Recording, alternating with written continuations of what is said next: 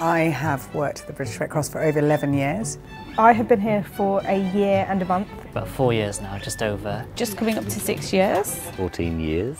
About 4 of us joined at the same time, and everyone asked us what the environment was like. And I was like, everyone's really nice, and also lots of cake. People bring in cake, which is fantastic. We have a lot of young people that are coming in who are really enthusiastic. The Red Cross is a very well-known organisation, so I think it attracts some high-calibre individuals. Because it's a bigger and more established organisation, there are benefits that you might not otherwise get in another charity. There is a pension plan, there are all the childcare and health and sickness benefits that you may not get in a smaller charity.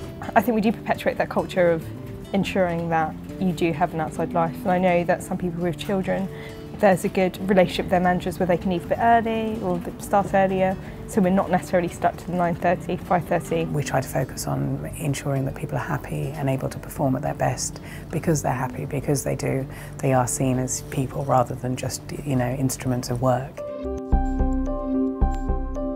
The opportunity for development is like no other place I've worked in, really. I mean, you get the opportunity to see what other people are working on and to build your skills up in other areas that aren't directly related to you. You have all kinds of incredible opportunities to meet interesting people, to learn from interesting people, and that can be in the more sort of formal sort of training sense or in really great leadership programs. There's a lot of internal training courses that are run by the British Red Cross internally, so I've managed to get on quite a few of those, even basic things like Excel courses and things like that to help just develop your basic skills. I've also done first aid courses, and as a staff member there's a lot of opportunities to volunteer. I have stayed with the Red Cross because there's been such a range of opportunities available to me in the international development sector.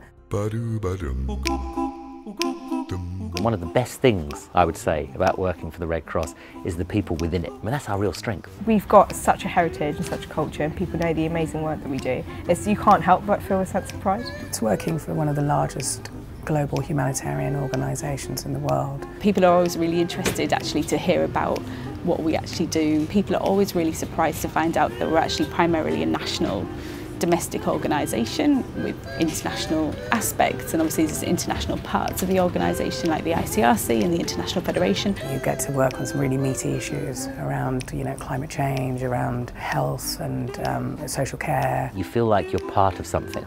You don't really feel like you're coming to work. You feel like you belong here, so I think what a great place to be, and that's why I'm still here.